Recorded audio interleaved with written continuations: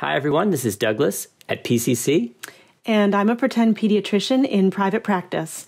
I need to bill for phone calls and maybe bill for the work my practice is doing in patient portal messages. So in PCC EHR, you can schedule a telemedicine encounter, chart and bill as you would any other encounter. Yes, Douglas, we do telemedicine encounters, but I also need to bill for phone calls. Okay, great. Let's take a call.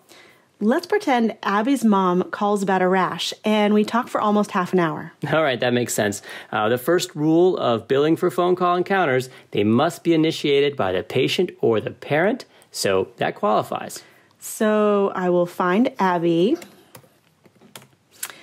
I could open her chart, but I think I'll click Add Phone Note down here in the lower right corner to jump right to a new phone note. Or my nurse might have done that part, and I'd be opening this note when I call the family back.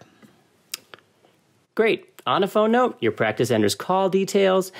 When you're going to bill for a phone encounter, make sure you record information you need for billing a visit and supporting the claim. My practice has customized the phone note, so we can do that more easily. Yes, your practice can create a custom phone note, and we'll cover a few tips. We definitely recommend you enter a clear subject. Let's see.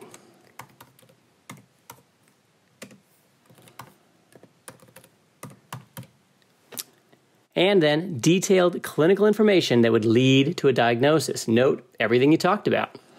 That's no problem. I'm a fast typer. Next, I should record the length of the call. Do you think I should keep a timer? Yes, I do. It's important to be specific here. And then I select one or more diagnoses.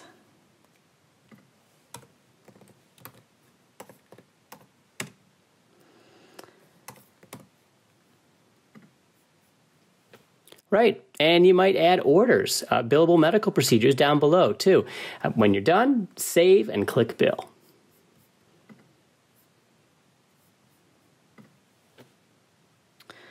Oh, this is the electronic encounter form, just like I see for an appointment or a telemedicine visit? Exactly. You know what to do. Confirm that the right diagnoses for billing are on there, scroll to the bottom, review any procedures, and pick an appropriate encounter code. Okay, it looks like my practice has added telephone E&M codes here. I'm going to select 99443. Great. And to the coders out there, these are just examples. Coding telemedicine is sometimes a moving target. PCC has some coding recommendations on learn.pcc.com.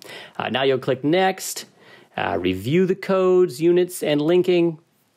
And then make the phone note ready for billing. You got it. You can go ahead and sign this phone note.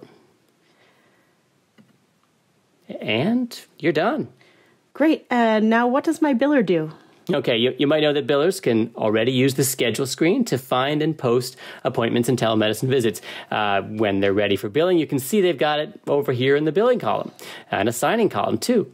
Now, the biller can jump over to the messaging queue to post charges for phone notes or portal messages. There's the call you just made, ready to post. And a quick note to billers about this queue, you definitely want to adjust these filters down here at the bottom, like the billing status filter to watch for statuses. I would make sure you display all statuses.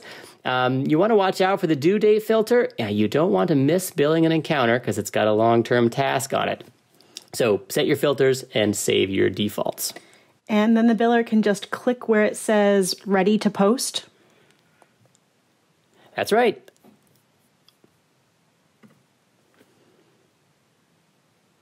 They'll get access to all the patient details or chart sections they might need over here on the left. For example, they'll probably want to double check that this phone call is not for the same reason as another visit just a few days ago. Your billers probably know these rules or ask PCC for help with that. Then they can use post charges down here. I've seen the post charges screen before. My biller can adjust location up here. So if they need a telehealth billing place of service, they can select that. Right. And they can adjust or add diagnoses, procedures. Maybe they can switch to a modified code if they need to, adjust claim information, even enter payment information if they need to. Let's pretend I did everything perfectly on the encounter form, and the biller's job is easy today. I will click Save and Post. And you're done. Charges are posted. The biller can see that posted right there on the messaging queue, and PCC EHR queues up the insurance claim.